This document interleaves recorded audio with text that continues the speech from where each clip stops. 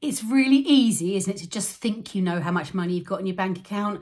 Oh, that's fine, I'm sure I've got a few £100s in there. When was the last time you actually checked? So I got this as a really fantastic and easy tip from my other half, actually, Justin. As a business owner, of course, he's got multiple amounts of money leaving the account and entering the account, and it's just something that he does almost automatically every few days. He's just check in, just to ensure, invoices are paid, etc. So checking your bank account every single day may seem the most ridiculous thing to do and almost like an overkill, but genuinely, if you're really stuck in your own head and you can't think of how to move on when it comes to budgeting, just make a little promise to yourself that for 5 minutes a day, and it could be after your morning shower when you're sitting on the bed anyway, flicking through your phone, just log on to your bank account and just have a quick check. What's come in, what's gone out, does that look about right? And just literally log out.